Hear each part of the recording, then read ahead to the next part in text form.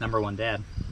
Hey there everybody, this is Mrjeffsmith back again for another episode of Fun Size Advice, my weekly show that answers a question one of you has written in asking my advice when it comes to your questions about how to get your kids outdoors and active. But today's question comes from Kevin. He writes, "Dear Jeff, my 8-year-old son won't stop playing Minecraft. It's all he wants to do. How do I get him to take a break from the screens?" Well, Kevin, my kids aren't into Minecraft yet. But when I was a kid, we didn't have Minecraft yet. And I have never played it, but it sounds like the sort of thing that if it was around, I would be addicted to it too. It kind of seems like something that you kind of build whatever you want out of, almost like an infinite Lego set inside a video game. And there was actually several video games that came out when I was a kid that I thought were going to be like that, but they weren't, and I was so disappointed. But my advice would be, what he needs is he doesn't need like outdoor toys to play with or any sort of structured games. He needs like raw materials.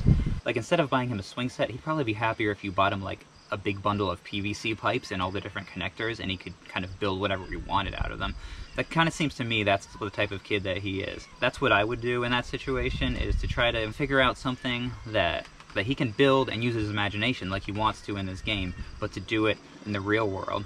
And like depending on your circumstances, like here we live in the woods, like so it'd be easy enough, and I have cut like up little logs and stuff for the kids to build stuff out of.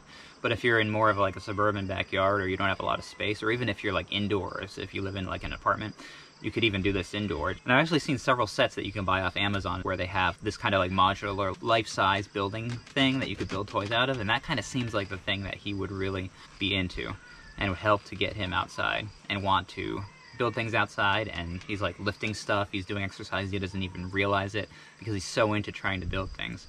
So that would be my advice to you, is to try to not get him out of the box solutions to get him outdoors, but to get him something that he can build with and use that creativity that he seems to have. Be sure to check out my other show, Fun Size Adventures, which comes out every Wednesday and is more of a family vlog where we try to put these tips into practice to get our kids outdoor and active. Alright, thanks again everybody for watching. If you have a question, be sure to write in down in the comments and I will answer it in a future video. I have a confession to make. I made up Kevin too.